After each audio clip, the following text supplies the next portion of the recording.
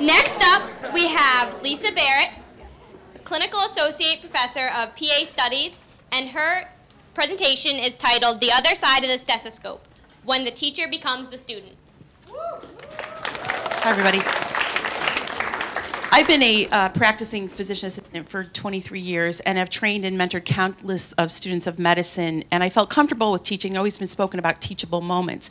But what happens when the teacher becomes a student? Even seasoned teachers can learn from any life event, even when it comes in the form of a challenge. I wanted to share with you what I experienced and encourage you to never miss an opportunity to seize that learnable moment.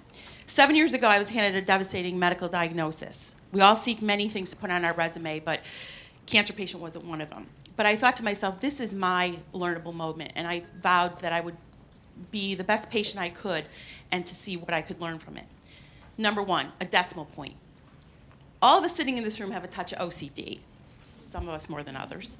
That's the conscience that makes us good at what we do. However, almost doesn't cut it in medicine. It's great for horseshoes and it's great for near collisions, but there's no place for negotiation in medicine. We have to be 100% all the time. When I hear people say that's not fair, I gently remind them for caring for patients is a privilege and not a right.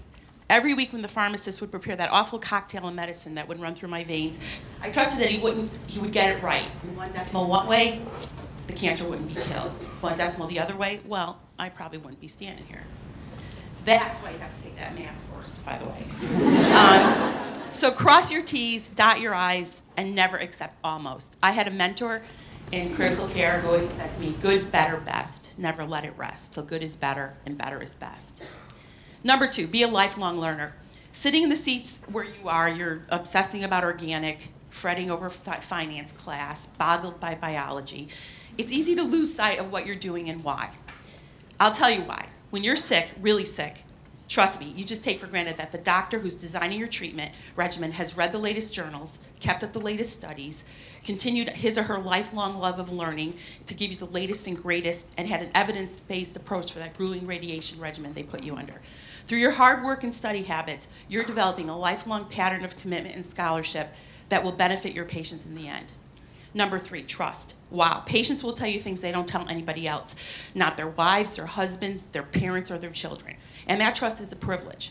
I trusted that everyone who took care of me had my best interests at heart. And when that came to work, they were able to put aside the fact that they had a bad day, they had a sick kid, they had a parking ticket, that they were focused on not reading Facebook, but reading my chart.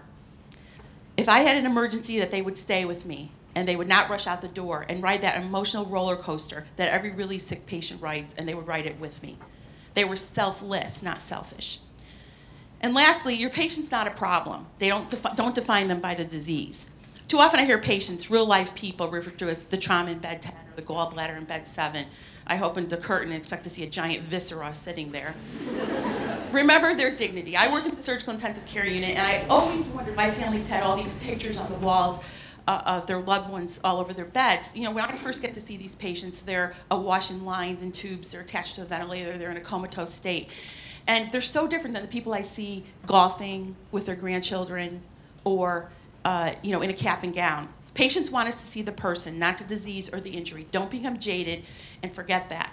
I was blessed to be taken care of by clinicians who never forgot that from my oncologist who knew my love and passion of dogs and my addiction to Springsteen, to the volunteer who brought my favorite juice during treatment. Weak, bald, sick, my physical exterior had changed, but the person I was didn't. Never look at your patient as a problem or inconvenience. Look at their soul. Chuck Berry said it best in a song. I know you guys are like, who's Chuck Berry? It's a song called You Never Can Tell. Through a strange turn of events, I took care of one of the medical providers that would go on to save my life. Now, it doesn't have to be that grand. The person you take care of may turn out to be not to be president or save the universe, but even if they don't, that's okay. That person is important to someone. That patient is someone's mother, father, sister, brother. They're someone's Nana, Poppy, Tito, or their BFF. They are loved.